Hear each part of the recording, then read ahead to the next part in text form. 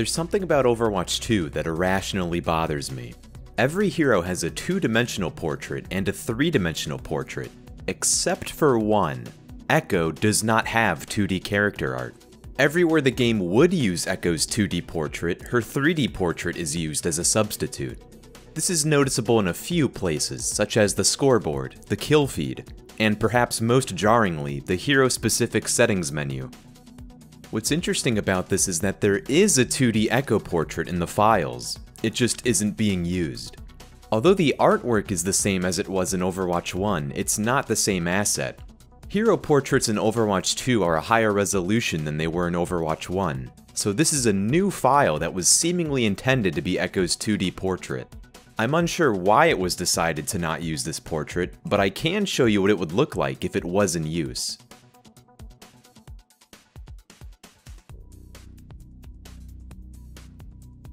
While we're on the topic of hero portraits, there is actually one more hero with messed up artwork. Brigitte. And yes, that's how you say her name. Brigitte! Brigitte! Brigitte? Well, it is Brigitte Lindholm. Anyway, Brigitte's portrait was fine for the release of Overwatch 2, but when it was updated to include her hair thingies, the image became blurry. At first, I thought Brioche's new portrait may be a lower resolution than the old one, but this is not the case. They are both 256 by 256. Some portraits in Overwatch 1 used to have this problem. Some were 512 by 512, while others were 256 by 256.